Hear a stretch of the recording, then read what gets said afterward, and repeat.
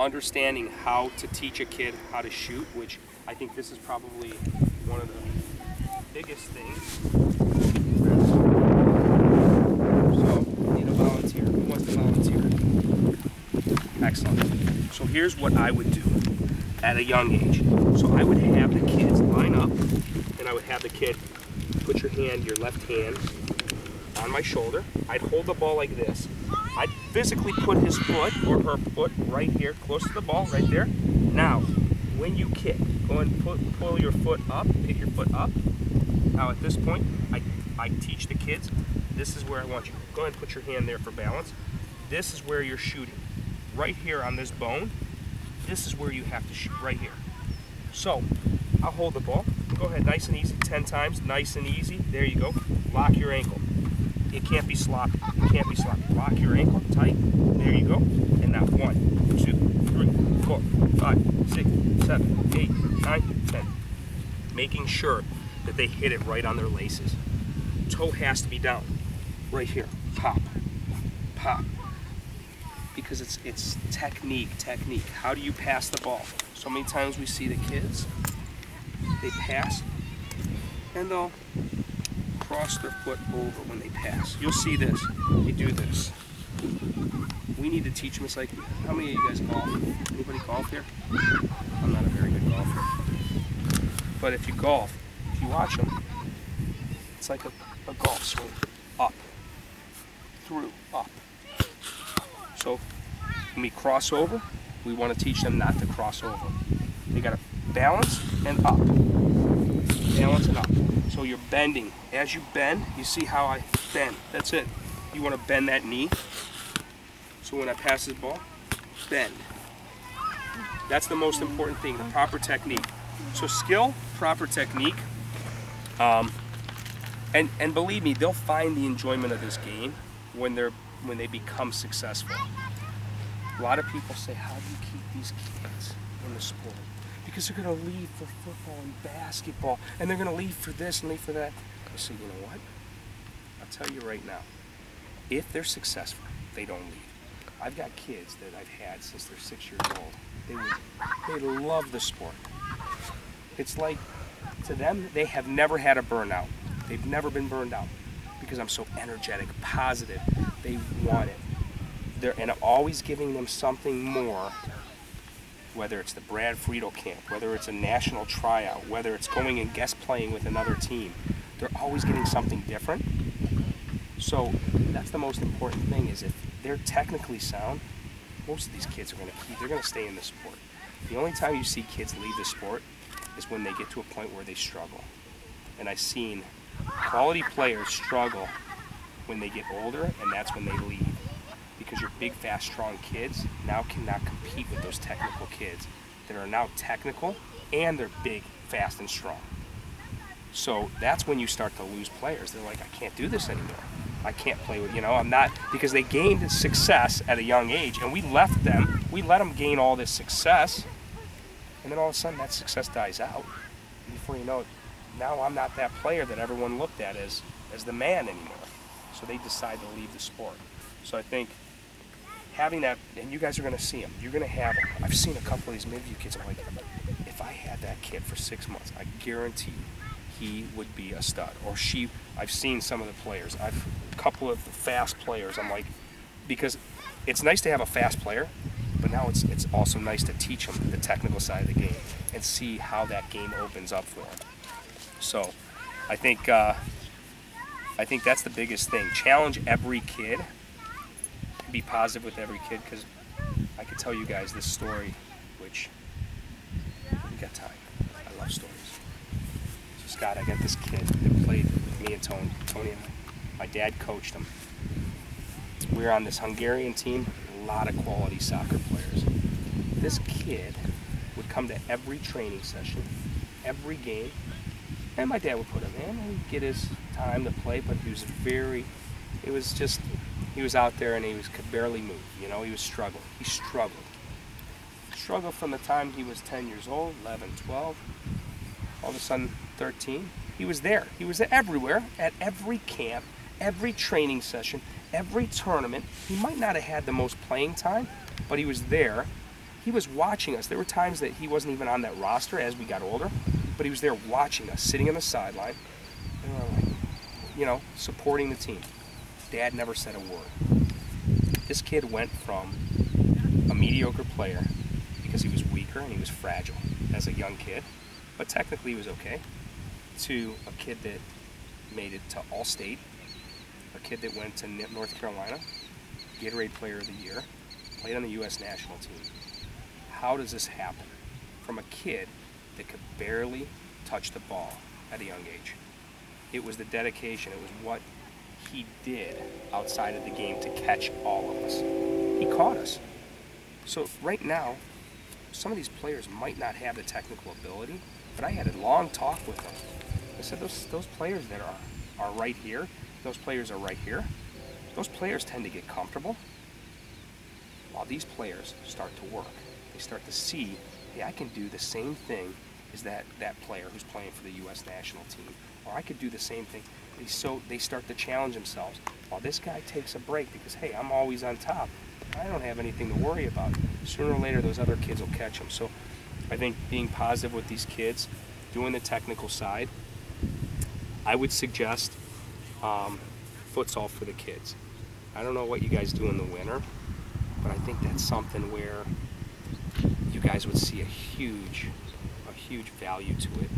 Futsal is the way to go. You'll see a huge difference in the way these guys are playing. And even in the U.S. national team now, they have their curriculum.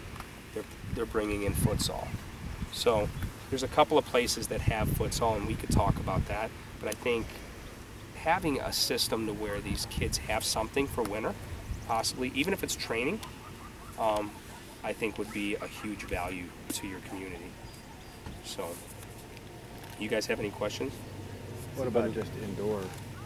Indoor's good, but the reason why I like futsal is because we're working on this technical side of the game, which indoor is good, don't get me wrong, if they're getting trained during the week. Because if we could still fall into that indoor game where, you know, just like we train at Oberlin, we could do that. The only thing is it has the walls and it's bigger space. With futsal, it's a tighter space, heavier ball, and it's on a hard surface. So it's not very forgiving as far as you've got to learn how to yank the ball away from an opponent. Otherwise, they're taking the ball away from you. You got to work your way out of situations. And so I've had a player where they went to a regional setting. Well, the coaches didn't care for him because this player was big, fast, strong, and even in outdoor, they couldn't work themselves out of a tight position. Whereas futsal, there's no hiding. There's constant moving off the ball. There's 4 players and a goalkeeper. You can only pass the ball back once, and then to the goalkeeper, and then you have to pass half court before you could drop it back to your keeper again. So there's it's a quick play, and it's movement of the ball. It's understanding you can't just stand in a position. Like a lot of times on the bigger fields, even in indoor, you'll see a right back sit. After they pass the ball up, they just sit and wait until the ball comes back to them, and then they get involved. Futsal, they're constantly involved in the game. So I think, and even if they don't play futsal and they do indoor, if there's a gym that you have, and I have some futsal soccer balls that I can let you use, but even for that heavier ball, it teaches the kids to keep the ball on the ground. It's a heavier weighted ball, so now they're moving the ball and it's not bouncing. You know, there's no bounce to it. They're passing the ball on the ground. So I think that's going to be huge with developing the players here. Any questions? You guys learn anything today? So my biggest thing is this. I don't care what jersey you wear, where you play, I want to make players. This is my passion, my dream. This is my life. I love to coach. I love to teach these kids because you just don't know.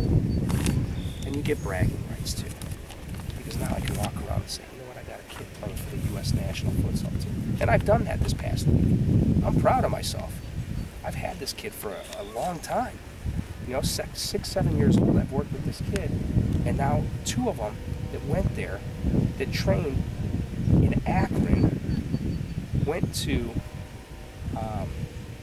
Kansas City and trained in the national pool, where there were teams training in Florida, California, Texas, Chicago.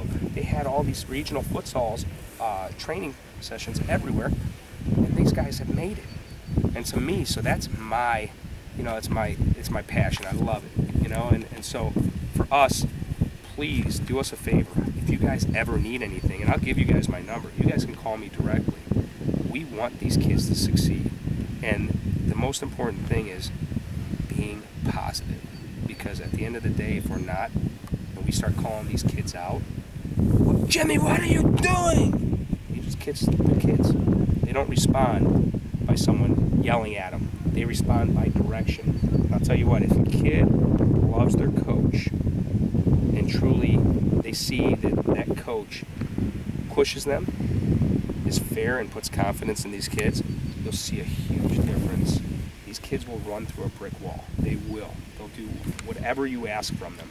So I think that's the most important thing. Having an identity, I think, going forward, and we could sit down and talk about that. How do we want people to perceive this area, Midview? Do we want to just go and have them kick and run and create high school players, because eventually those will play at just the high school level? Or do we want to somehow influence these kids to where they can play at possibly a Division I, Division II, even a Division III college? And I'll tell you, one thing I'll tell you guys, I'll ask from you guys is, what do you think the two positions in college soccer, the two hardest positions to find in college soccer are?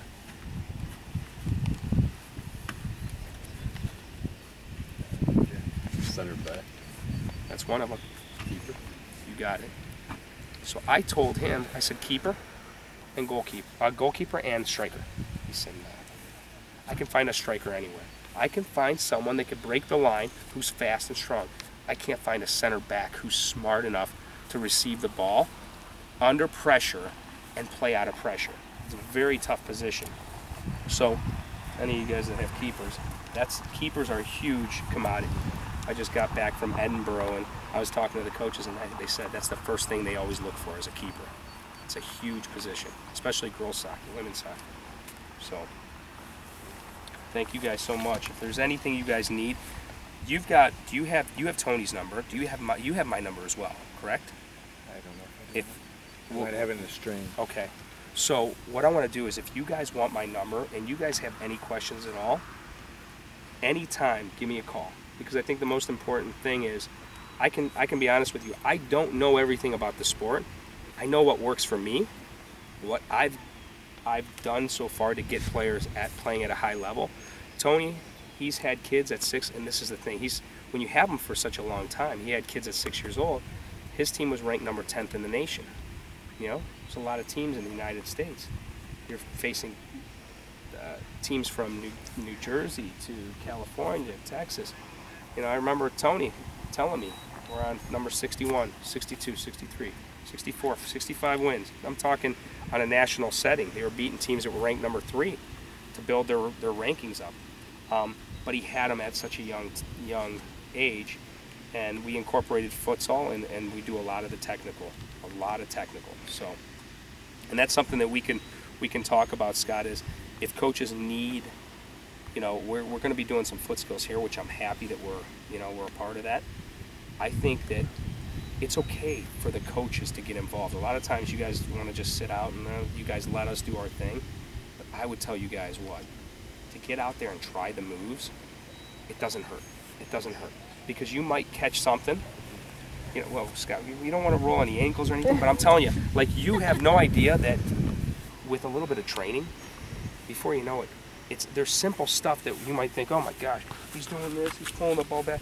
But if you break stuff down for the kids, and everything should be broken down. So you roll, you step, and you touch. And roll, and step, and touch. For the kids, before you know it, they'll get it. So I'll give you guys my number if anyone wants my number before we leave. And if you guys have any questions, please contact. You guys can contact me and ask anything at all. I appreciate you guys coming out here, because I mean, that just speaks volumes of what you guys want to do.